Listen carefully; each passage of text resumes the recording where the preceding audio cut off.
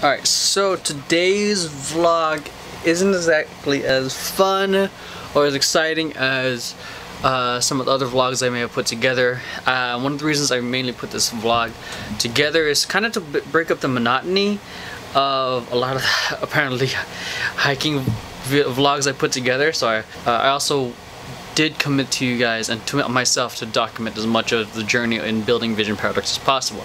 And this is just one of those moments where I just, one, didn't film it that well, and two, it just it's part of the journey that I committed to sharing with you guys. And it's not exactly the most exciting, like I said, but it just shows that, for me at least to inspire you guys, and you know, also a great thing for me to reflect on and look back at, is you've got to be willing to do things that you don't normally do to try to build your dream. Because sometimes in the beginning, if you don't have the talent surrounded around you, you've got to do a lot of things yourself, even though you're not great at it, but you got to do what you can to get by at the moment. So anyways, without further ado, on to the vlog.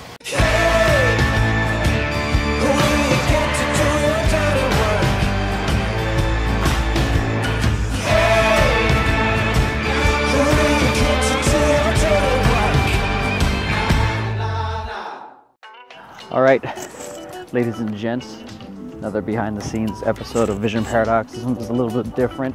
It's going to be doing something I call a small business run. Today I'm going to be doing, stopping by a lot of the small businesses around the area. You know, I'm starting to discover that I thrive better in person with one-on-one communication. And I want to try to leverage that by going to these small businesses, see if I can talk to the owners, see what value we can do in working together, see how where it goes from there, whether we set up an actual 1 or 2 hour meeting and they become a client, or if they're interested right then and there, we have a sit down and things happen. So, or you know, they don't become a client. So either way, I'm just putting in that work to make Vision Paradox happen. To get there, I believe, is doing this, because I feel like right now, for me, it feels like it's the right thing to do. I could do emails, I can do all that stuff. I mean, that's probably one of the things I'm going to do. I have a list of people to email, but I just haven't leveraged it. I should probably leverage that. Alright, one of the first stops I'm going to is I'm following up with one of the Pilates place I stopped by last Friday. See if they got the email I sent them, see if the owner got it, and see if we can get a dialogue going. Yeah, and I'm probably not going to be able to film any of these meetings because I just want to respect them, and I don't want to impose or invade too much of their space, especially since I'm just some random dude trying to sell them right off the bat. So, okay, that place is closed. Okay, I'm gonna have to come back for that later. Okay, moving on to, I was intending to try to help every single business, but you know, I think an hour before I left, I decided to research the businesses instead to see what they really needed, because I wanted to make sure that the things I talked about were relevant to them. And I'm probably not going to be able to hit every single one on the list, but I did make a list of the things that they are doing well, and the things that they desperately need help on. And I think that's where I could bring the value to them most, because the process of it, and something that I've been wanting to do for the past few months, maybe less than that. I feel like it's like the process of sitting down and meeting the potential client, and you know, whether they become one or not, I enjoy that process of talking to them and, you know, discovering what's possible for them in that conversation. That part is what excites me. I'm not worried about whether I get rejected or not, because I'm not, just to be straight up. I mean, it'll suck, but you move forward. And you know, it kind of reminds me when I was a little, like, you know, when I in my early 20s, or you know, late teens, like when I was 8, 9, 20, and I was going out clubbing, trying to build up my confidence and talking to girls. So the best way that, you know, I kind of went about it is, you know, fail forward, so to speak. You just put yourself out there, fail many times as you possibly can, and refine your approach every single time. You know, don't fail for the sake of failing and not change your approach. Fail with the intention of getting better every single time. And that's what I'm essentially aiming to do with this. Whether we get the client or not, I'm just going to continue refining the approach. And then this goes with, you know, cold calls, I think, are the things I really don't like doing, because it's, you know, not everyone likes cold calls. Emails are easier to do because you can share, like, it's, I think, but also the least personable. So, but you can definitely do things faster that way. So that's something I probably might be doing. I almost feel like, you know, this is more time consuming, and the more time invested into it, people might just appreciate that. So here's what I'm gonna do. There's a couple places that already have an online presence that I saw, and there's a couple places that I see. 2 places that I see that I think if I do a little bit of research real quick, I'll get an idea of where they're at. Some of these places might not be open right now, which is a concern. So that means I might have to stop by next Wednesday in the later part of the afternoon. And I'm gonna do a quick research stop real quick.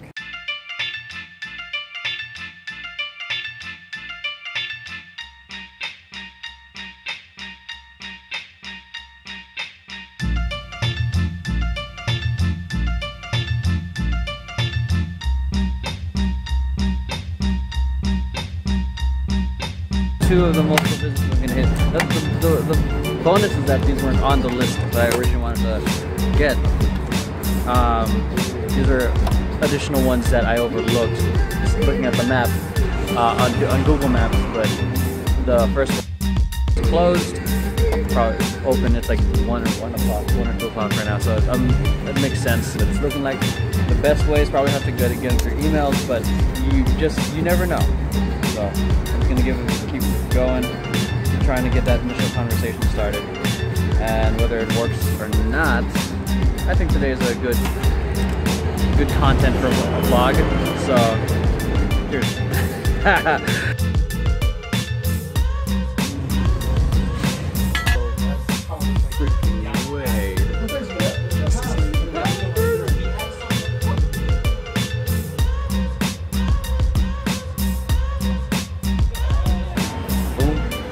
You guys check it out here over in the LA area.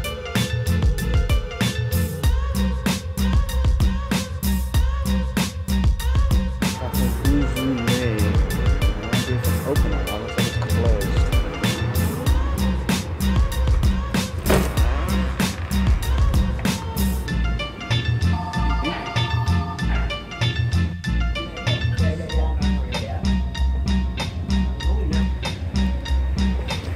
Okay. So a lot of the places I've hit up so far, obviously the owners aren't all there. Just met up with some of the workers just to get a name. So I can, how you doing, man? Alright. Good. Thank you. You too. Met with many of the workers there. Just one thing is I'm going to use their name so I can drop it in the email when I reach out to them. But this is something I've never done before. Wanted to do it simply because I never did it, and enjoying the process of it. You know, I like the face-to-face kind of stuff a lot better. You know, it is more efficient and faster to do emails, but meeting the people, especially the people that work there, you get the feel for the business, you get the feel of the environment, you get a little bit of taste compared to just email, where it's very far, you don't know exactly how they're operating it, and you don't get to see the tonality, and there's a lot of things missing from that. You know, this is what I was meaning by failing forward. You know, there's the beginning of the game and then the middle of it, because that's a lot of stuff that's unpredictable, and going through this kind of makes me have to evolve quickly, or even if I decide to do this again, I probably might. It makes me think, okay, what's the next step when this happens?